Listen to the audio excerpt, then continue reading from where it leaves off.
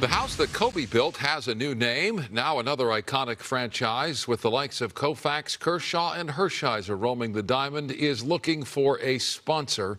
The Los Angeles Dodgers plan to sell naming rights to the field that has graced Elysian Park since 1962. A deal with a sponsor could net the team millions of dollars a year.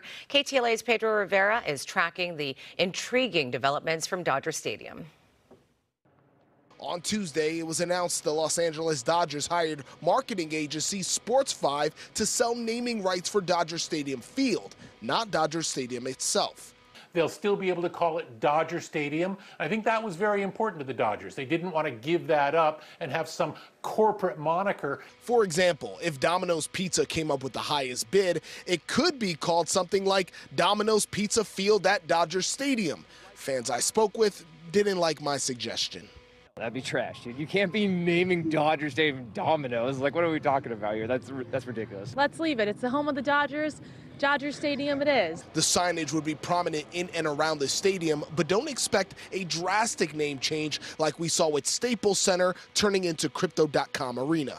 Though it doesn't matter what they change it to, people at the Crypto.com Arena are still going to call it Staples Center. They're still going to call this the Dodger Stadium. Following contract negotiations between MLB and the Players Union, starting next season, sponsor patches will also appear on jerseys, similar to what you see today in the NBA. Sports 5 worked with the Lakers on its current uniform patch.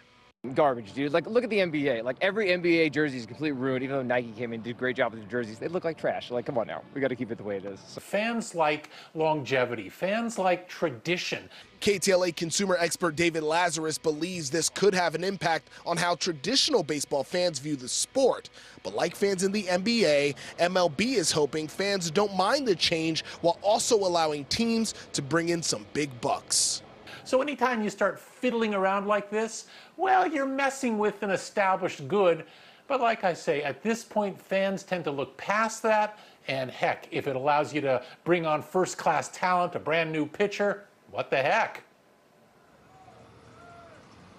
Now, there's no exact number on how much the Dodgers could be asking for the field naming rights. But remember, Crypto.com Arena, those naming rights sold for $700 million over 20 years. You also have SoFi Stadium was $400 million over 20 years. So we could expect a big number here for such an iconic venue like Dodger Stadium.